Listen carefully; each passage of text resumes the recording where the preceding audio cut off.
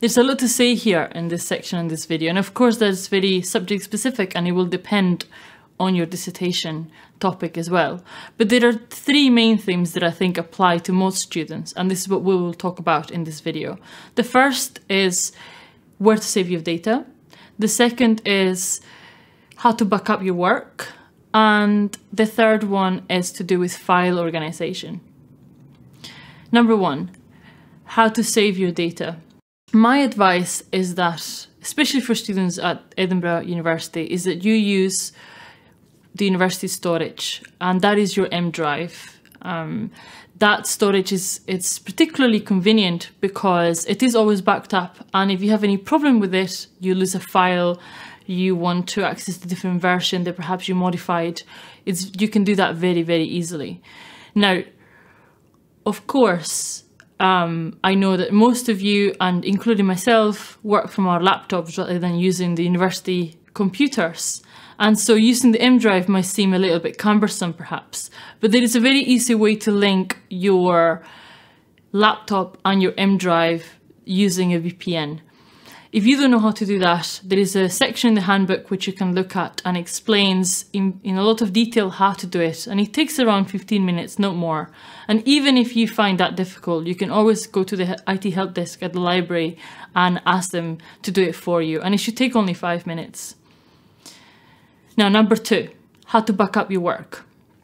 If you decide not to use your M drive, or you're using a different type of storage, I would definitely recommend that you back up your work.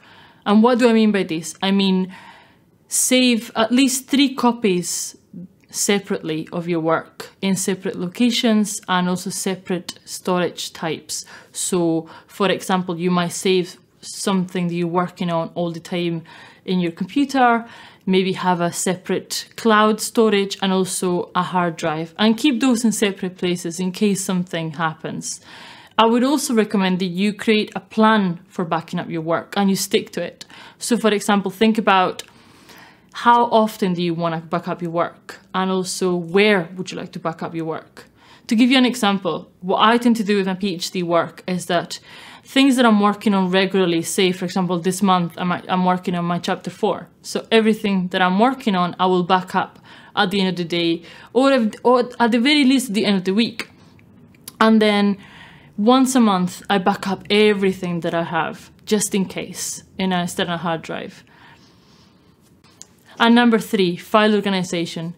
How many of us have files in our computer that are named, say, chapter 4, and then chapter 4 final, and then chapter 4 final, and then chapter 4 final, this is the right one.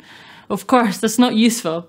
And I think that's quite obvious because you might not know which of them is the one you really want to work on, or you might end up deleting the one that you wanted and things like that. So file naming and file organization is really important, not only for text documents, but also for data. So for example, if you are downloading, say, audio file or a video file or some readings from an instrument you're using, think about naming them in a way that is meaningful so that you can find them really easily and you don't get confused, rather than leaving them as a bunch of numbers that don't mean anything. Now, for those of you who are conducting a dissertation that involves secondary data or primary data, there are 2 further issues that I think is really, really important when you think about.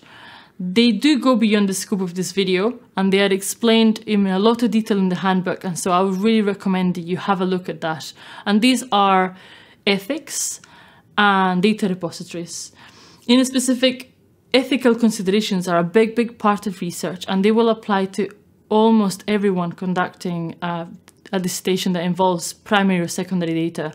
And my advice is that you think very, very carefully about why you're collecting that type of data and how you will use it, and whether any harm will come to either yourself as a researcher, which we tend to forget about, and also the participants or the subjects that you are researching with.